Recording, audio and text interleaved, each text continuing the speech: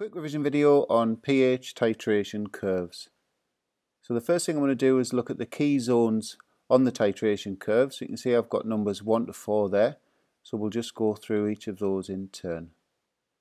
So zone 1, at the start of the titration, the pH increases very slightly. So in this case we've got the acid in the conical flask and the alkalis being added from the burette. So pH increases very slightly because the acid's in great excess. So when you get to zone 2, the pH is increasing more quickly now.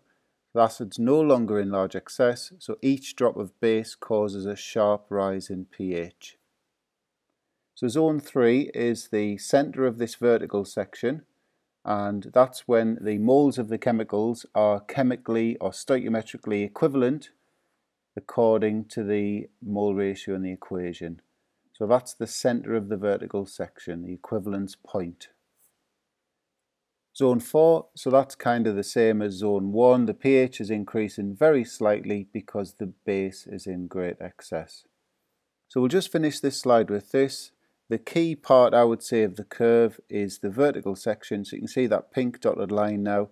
Where that hits the x-axis is telling you the volume of alkali in this case, or the volume of the substance in the burette required for neutralization.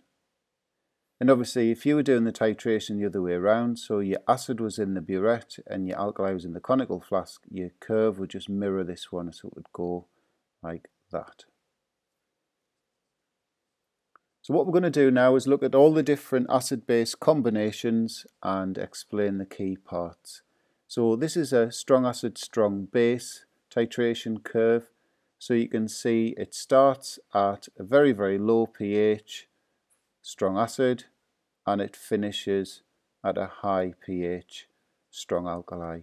And the key thing about this curve is that the pH at equivalence is 7.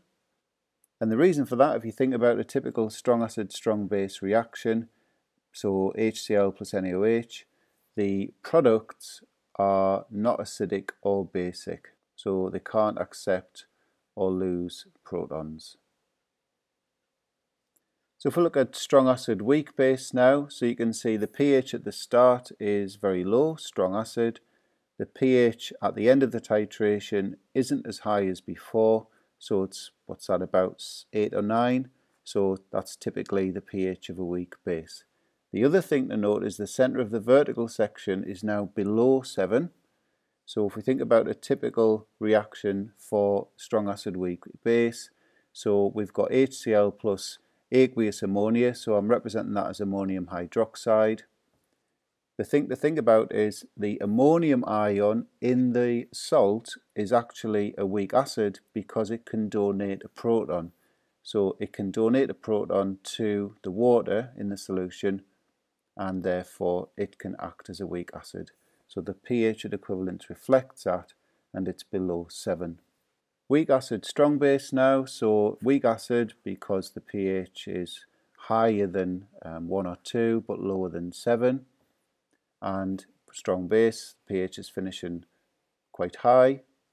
And the other thing to note is the pH at equivalence now is greater than 7.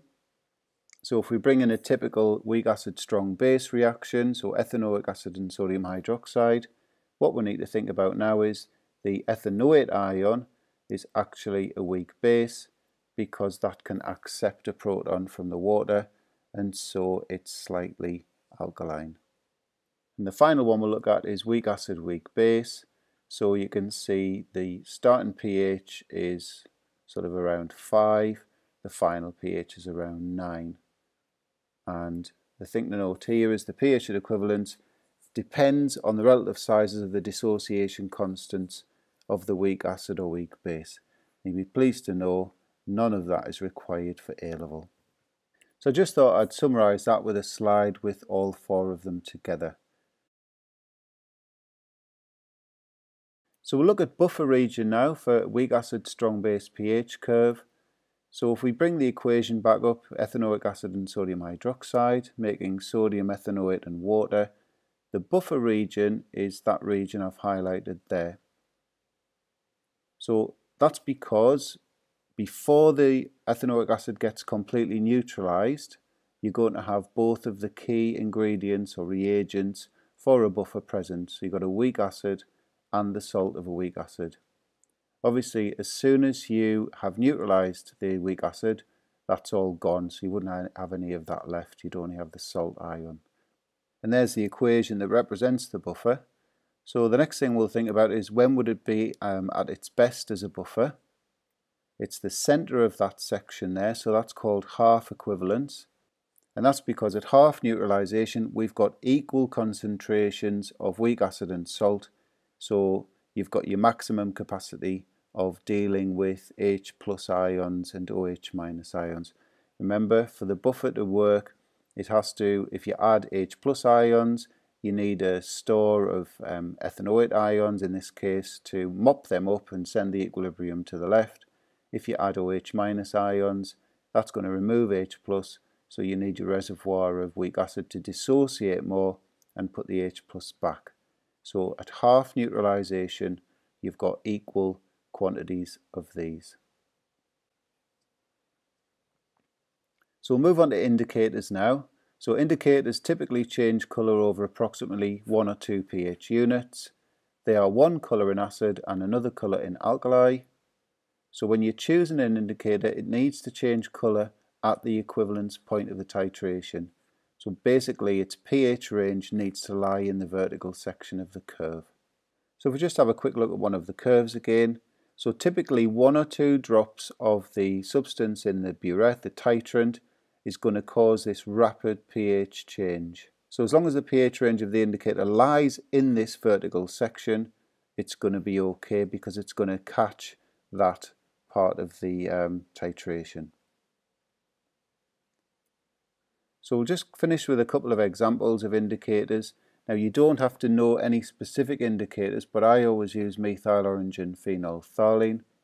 So we've got all the information there. Methyl orange is red at low pH, so in acid conditions. It's yellow at higher pH. So the range of the indicator is 3.1 to 4.4. So below here it's red, above here it's yellow, so it's kind of orange in the middle. Phenolphthalein, you can see it's 2 colours and its pH range is that. So if we add the pH ranges to the curves, so you can see methyl orange is going to be about there and phenolphthalein is going to be about there. So if we just look at which ones are going to be okay. So methyl orange is obviously okay for the first one, strong acid, strong base. You can see its pH range is in the vertical section. It's not okay for this one. It is okay for the next one, strong acid, weak base, but it's not okay for the last one. And phenolphthalein, you can see it's okay for the first two, but it's not okay for the others.